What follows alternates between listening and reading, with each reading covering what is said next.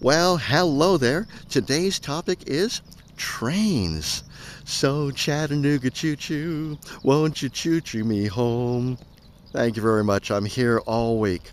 Now, sometimes I'm online and people make the comment that Japanese train service is gold standard. And I beg to differ. I would say more like bronze standard these days. 25 years ago, definitely without a doubt, gold standard. You could set your watch to it. These days, a lot of delays, not so reliable. In fact, it's not uncommon for me to go down to the train station, look at the signboard, and see delay of 5 minutes, delay of 10 minutes, delay of 1 hour for things like quaternary check. I guess quaternary check means checking the power lines that make the train go choo-choo.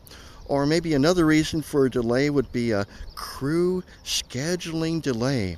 But here's the big one, Jinshin Jiko. In Japanese, Jiko means accident.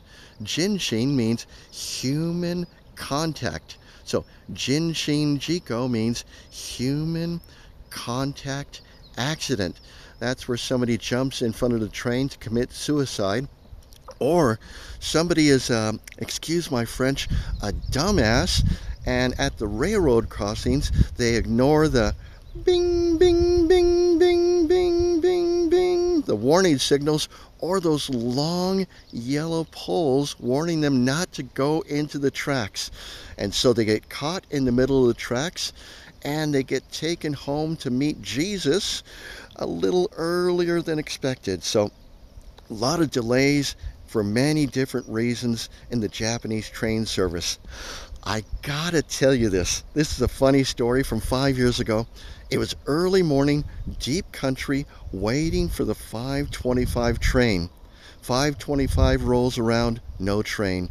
5:30, no train. 5:45 comes and the train rolls up, and I asked the train driver, a guy who I was friendly with, what happened? And he said, sorry, we hit a deer. Not uncommon in deep country.